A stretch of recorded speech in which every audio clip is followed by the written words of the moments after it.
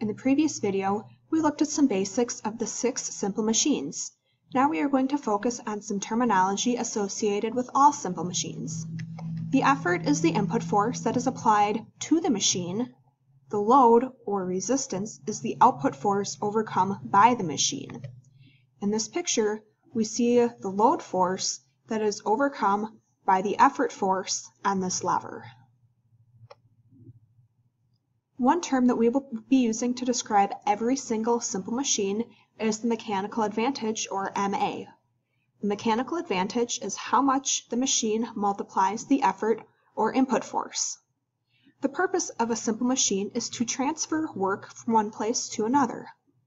If we recall what we learned in Unit 3, we know work equals force multiplied by distance.